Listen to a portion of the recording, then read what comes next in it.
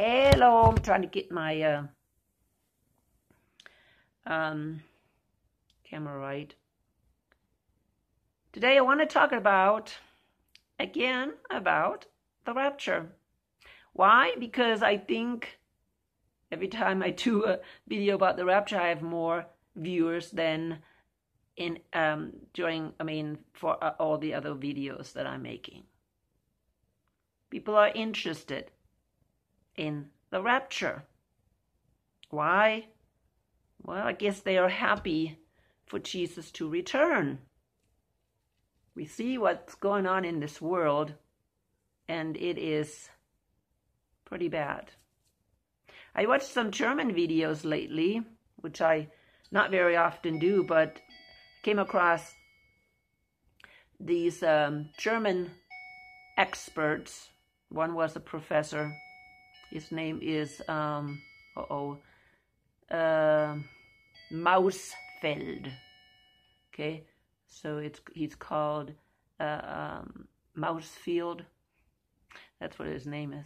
He's a professor of psychology, but he really focused more on societal problems and really the fall of our societies. He believes that we are ready for a breakdown or a collapse of our culture or our society. But he says this time it's going to be worldwide. And he's just not sure if we can recover from it. And people, he is not a Christian. So what does a non-Christian, what kind of hope does a non-Christian have? If he's saying humankind is actually getting to a place where society just totally again has to start from the beginning. Because I'm sure that's exactly what he is saying. We're going to start again from the beginning. I don't want to say Stone Age, but at least a time, with no technology. Interesting things. He's also saying, how the elite has taken over. Of course, he's also saying how the U.S. government, whoever that is, has taken over this world. He sees from a social standpoint, cultural standpoint, he sees very much how the United States has become an empire and is dominating the whole world. And the people here in the United States are not even aware of it. Why? Because most people here in the United States are peace-loving people. All they want is make a living and have a good life for their family. And we have a bunch of elite that totally want to destroy all this basic, things we have acquired and put us back really into a time of slavery. In Germany, it was not called slavery. It was called Leibeigen, which is translated body owned. I think I have mentioned that before. Body owned. The body was owned by the elite during the time in Europe that was the ruler, where it was a king, an emperor, whatever it was, a duke, whatever, who had power over you. And you were owned by that person. They didn't call it slavery, but basically that's what it was. And this is what we're going towards again. Oh, yeah, sure. And this is what this guy says as well, is, yeah, we're still believing in this fake democracy. See, in Germany, I think you can become very much more aware that we only have a fake democracy, because that's what we have. It's just put up there, fake, just to reel in the people and got them to work after the Second World War. That's all it is.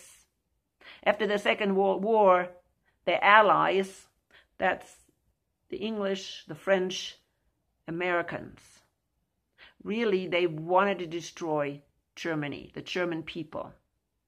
And then eventually they decided, oh, well, maybe they would make pretty good work animals. And in order for them, for the Germans to again work,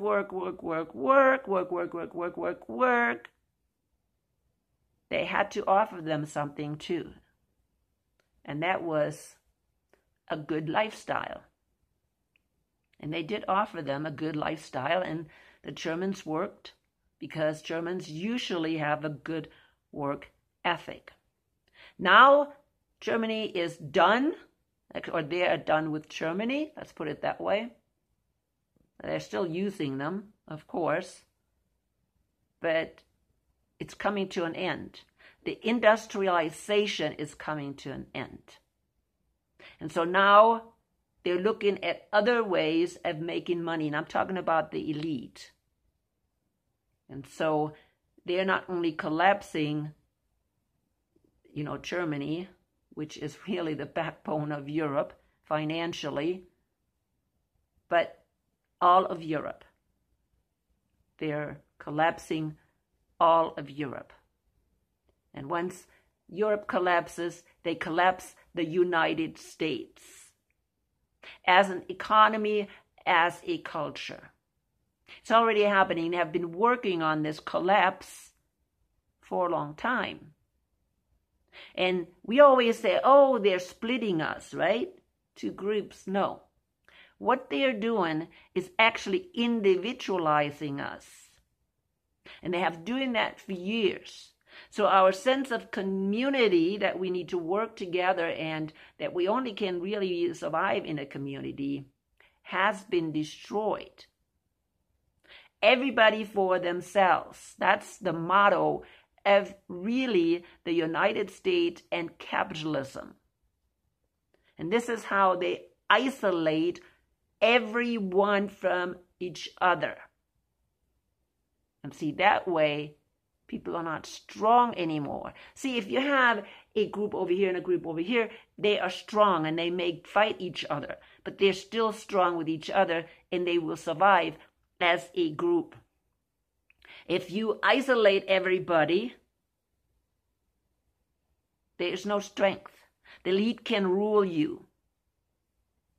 The elite can scare you because you have no support system. And I hope you understand what happened during the lockdown. It's exactly the end goal of what's going on. This guy also says, because he's a psychologist, he's saying that psychology has been used, which I know. I'm studied psychology. I'm a mental health counselor.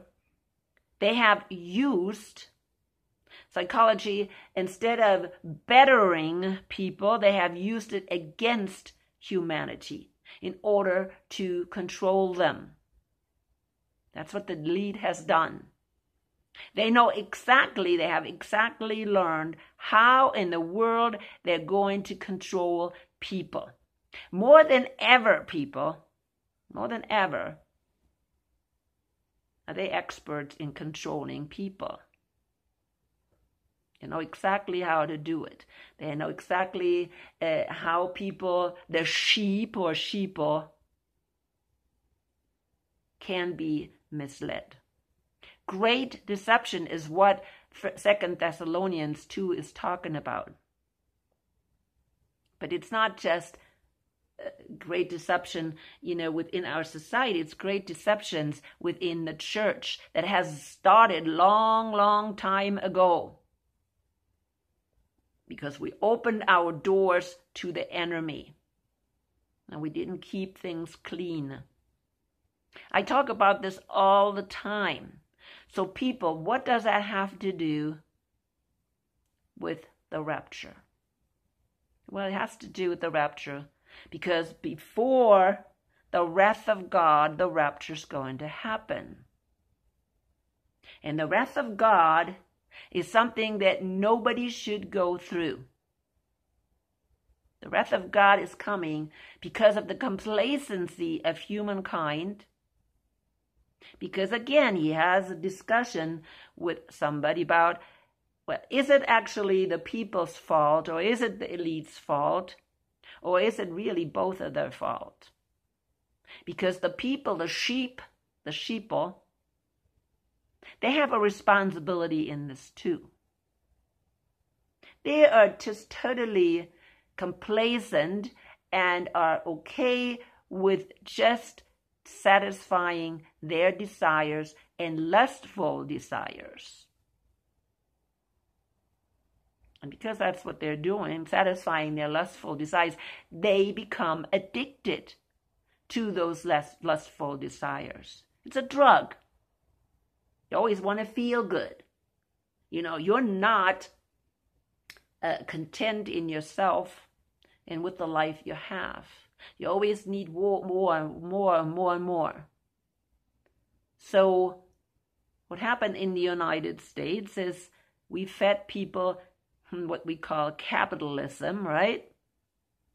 That means more and more wealth. How can I make more and more money? How am I doing better and better? And people only go for that. And that way they become isolated from other people because that's all they're focusing on. And the elite could swoop in and use certain circumstances to take over. Like, for instance, the pandemic. If you know what happened during the pandemic, how much the wealth shifted, which already shifted before, but especially during the pandemic and the lockdown, the wealth shifted quite a lot. And the elite on top, the 1%, what they call, they got even more wealthy, and the ones on the bottom, less, or lost more of their health. I'm looking outside and they just ran a turkey down the road. I don't know. I wonder why the turkey is running. Anyways, I hope there's no mountain lion out there going after that poor turkey. But this is what we're having today. Our society has become more and more corrupt. I'm not even talking about our moral fiber that has been destroyed. I'm just simply, as a humankind and as a society, human society, we are absolutely going the wrong way. And I don't know, did God know from the beginning? Of course he did. That every now and then, every 6,000 years, if you listen to some of the scientists, every 6,000 years, he has to bring a catastrophic event in order to stop humankind from destroying themselves. Very possible. Because it seems to be, when we listen to some of these scientists like suspicious observers and others, we are having catastrophic events every 6,000 years. Extinction events. And there is a really great reset every 6,000 years. Some 6,000 years, it's worse than others when you listen to these people. And I have talked about suspicious observers. You can find them on YouTube. So we're going towards total breakdown of our society. It's already here. Absolute breakdown. And if you really think about it, yes, it has been going on. I mean, what we've been going through, and the wars and the ruthlessness and the, what else do you want it? The evilness of societies has been there. Okay? But I think, again, God sees it coming to an end every 6,000 years. And we're getting closer to that extinction event. And people, God is not going to make us go through that extinction event. We're talking about extinction event like the flood. Noah could have not made it through the flood unless God gave him instructions how to build this ark. During the flood, this is how God really preserved humankind. It's an extinction event. And this is what we're going towards. This is not tribulation. We're going through tribulation right now. This is an extinction event. And God has already prepared the way He is going to rescue or bring His people through that extinction event. He's planned it from the beginning of time. That plan is to build His new Jerusalem and put people in it. The people of God.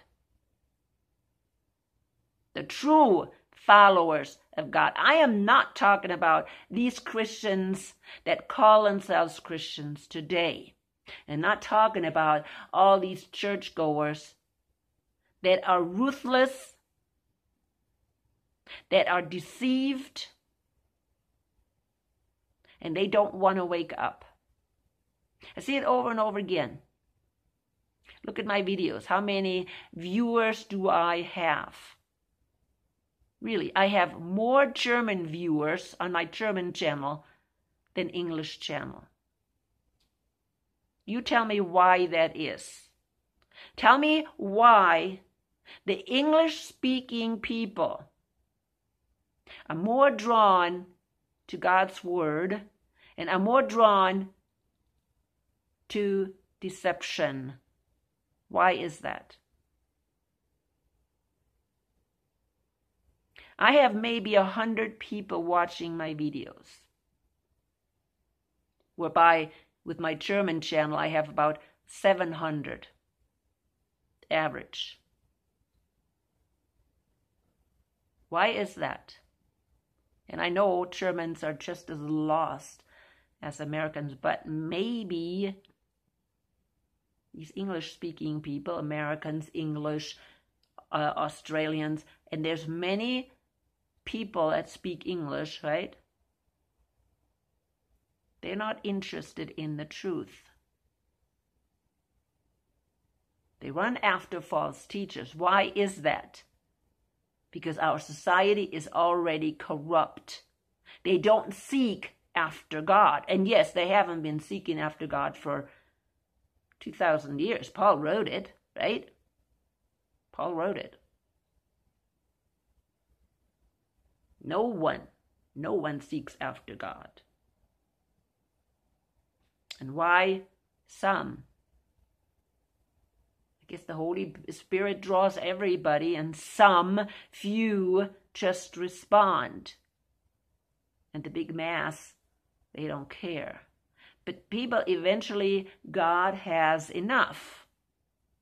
And it's not that He has enough. I think He has just simply set the time. From the beginning, he set 6,000 years for humankind. After that, again, there's going to be a catastrophic event that is going to drastically reduce humankind. And of course, then there's always people that scream, "Oh, why would God do that?" Well, has he not been calling for a long time? "Oh yeah, sure, we're saved, right? Because Jesus died on the cross for us." Yeah, Jesus died on the cross. We cannot be saved without Jesus dying on the cross. Absolutely. Everybody is saved that way. From the beginning, starting with Adam and Eve, they knew Messiah would come and would die. The law of Moses didn't change nothing. It just reminded them that, hey, you cannot save yourself by doing the law. That's all that Paul says. You cannot do anything by keeping the law. And God says himself, your sacrifices are a waste.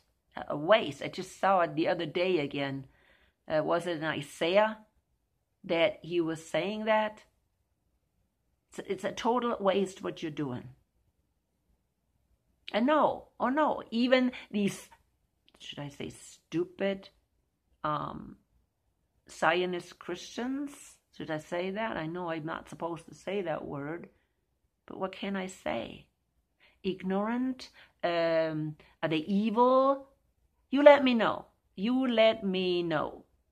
What is wrong with these people that are still going to or continue to tell the Jews that it's okay for them to continue with the old covenant, and are refusing to tell them you have to accept Messiah or else you're lost?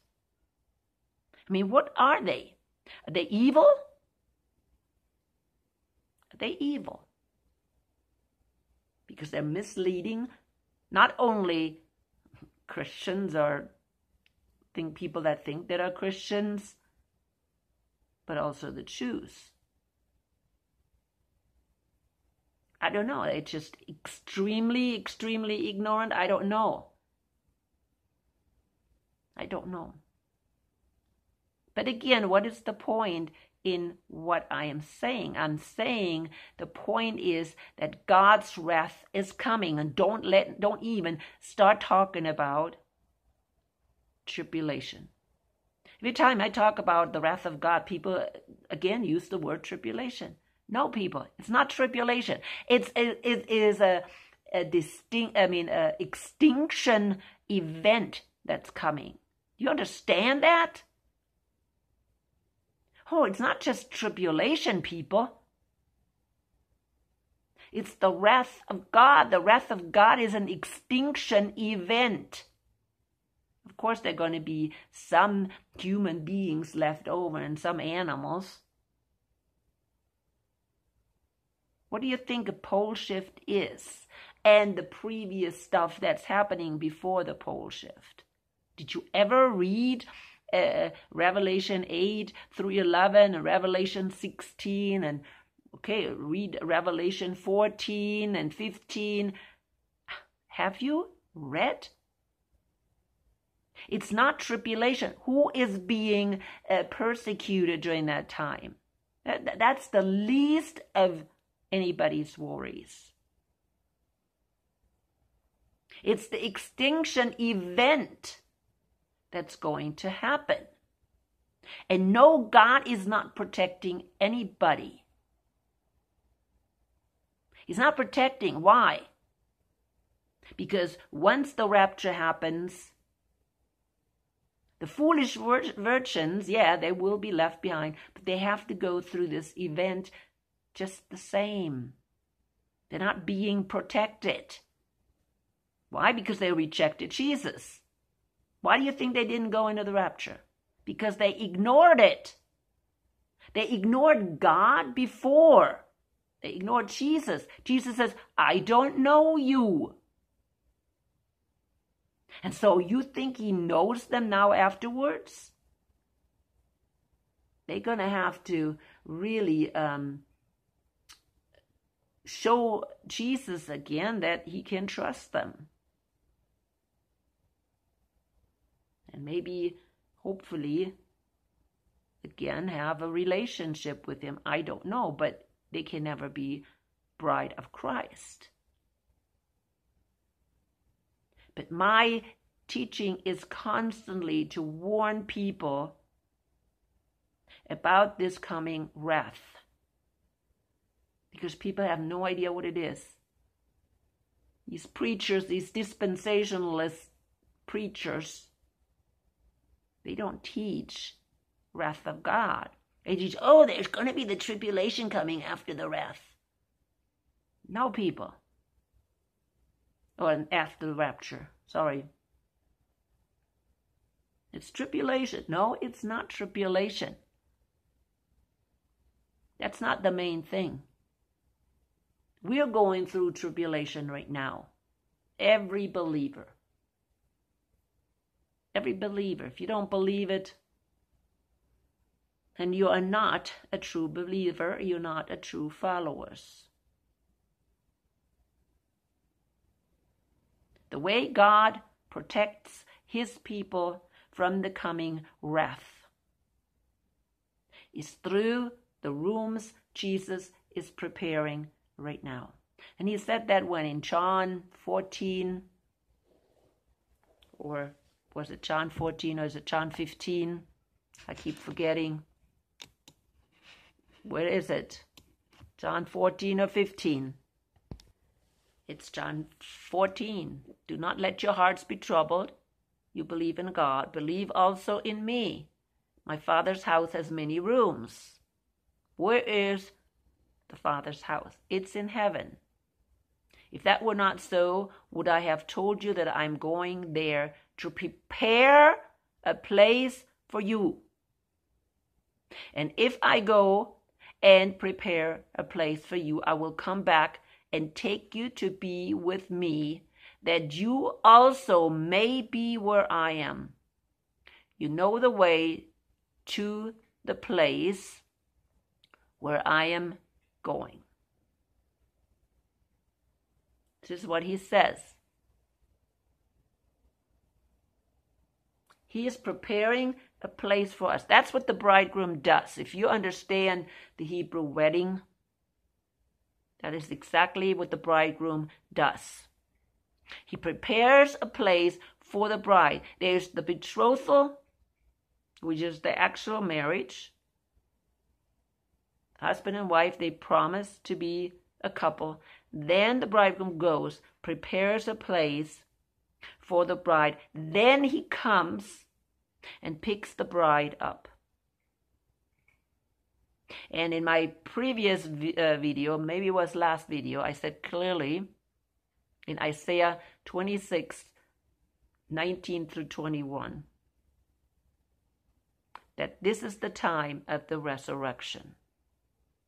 Before the wrath, when Jesus comes to pick up his bride and puts her in the chuppah, and the bride is hiding herself until the wrath of God is past, until this extinction event is past. Yeah, it's going to be an extinction event. Do you really think you're going to make it through that? Yeah, keep prepping. This is what a lot of people do. This suspicious observer, this is exactly what he's doing. He's prepping. And he believes he's going to make it.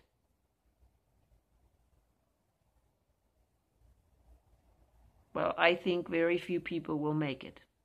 Very few. I would rather be prepared that I do not have to go through this wrath of God, and I can hide in the rooms that Jesus is preparing right now.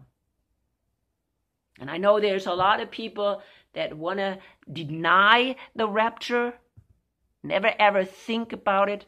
And of course, those are not the, what do you call them? The dispensationalists, but those are the ones that, yeah, Satan woke up Satan woke up, or maybe they woke up themselves and then they realized, wait a minute, dispensationalism is really wrong. But at the same time, when they woke up, Satan or one of Satan's workers was already there saying, oh, see, this stuff is all wrong, and so is the rapture. Well, the rapture is wrong too. How can it be right? It's dispensationalism. And so these people again are being put into slavery right then and there. As soon as they try to come out of dispensationalism, another false prophet, false teacher is standing right there, picking them up and putting them just in another bin of slavery. Or another pen or whatever it is. Another prison. Why? Because they don't stop or they don't start reading the Bible. I came out of dispensationalism, people, and I had to read the Bible. I had to say, okay, wait a minute, that doesn't make sense. I want to see where it is in the Bible first. And I'll tell you where the rapture is. It's in 1 Thessalonians 4. Nobody can deny that. Of course, then there's the false teachers that totally misinterpret 1 Thessalonians 4. I don't know what in the world they're saying. I don't know what they're saying. Oh, yeah, Jesus is coming at the end. What's the end? What end? Jesus is coming at the end of humankind. At the end of the time of the Gentiles. That's the end. That's when Jesus is coming to pick up his bride. Then we're going into the day of the Lord. And the first thing that happens during the day of the Lord is the wrath. So when is the rapture happening? At the end of the wrath? When nobody is really hardly left over? No, he's coming at the beginning. As soon as he comes back, the day of the Lord starts. This is when he's picking up his bride. You know, I actually had people saying, well, you know what, God disciplines his children. No, this is not discipline. The wrath of God is total, what? Extinction level. Extinction level. He is destroying his enemies. And everybody who rejected him is his enemy, people. Okay, you have time during the wrath of God to, if you really wake up and say, oh my goodness, what have I done? I missed the Lord. Yeah, you have a chance to maybe make it right and say, Lord, please forgive me. That's what the two witnesses are doing. They're wearing sackcloth because they missed the bridegroom. And so what are they doing? They're waking other people up and saying, hey, Jesus has come. And we're going through the wrath of God. And what are the people of this earth doing? Are they repenting? No, they're not.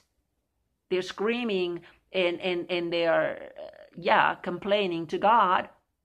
And they're killing the two witnesses. That's what they're doing. They don't wake up.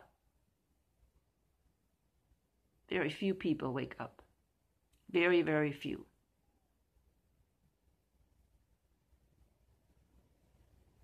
People wake up. Wake up. The wrath of God is coming. And you better make sure that you are in a safe place. The place that Jesus prepares for us right now. That you are in a safe place and you can hide there. If not, I guess I'm not so sure if you will make it. I'm coming to an end. But you know what the worst part is? If you don't make it, you may end up in the lake of fire. Because are you going to wake up after the rapture? Will you wake up? If you don't want to wake up right now and say, oh, the rapture doesn't happen until who knows when. Why are you going to wake up later? When the Holy Spirit is gone. Right now the Holy Spirit is here and the Holy Spirit is drawing. That's this time period that we have, the time of grace where the Holy Spirit draws us. And when the bride is gone, that time is gone. It's going to be so much harder to realize the Messiah and to follow him. Wake up. Make sure you are in the rapture. Watch my videos because I show you clearly what you need to do to be ready. Or actually the Bible tells you. Read everything in the Bible, it tells you. Over and over and over and over. It's not just, yeah, Jesus died for me. I say that over and over too. It is following Jesus. Follow. Follow. Jesus says, at one place, this guy came to him and says, what must I do to, be in the kingdom of God or something like that?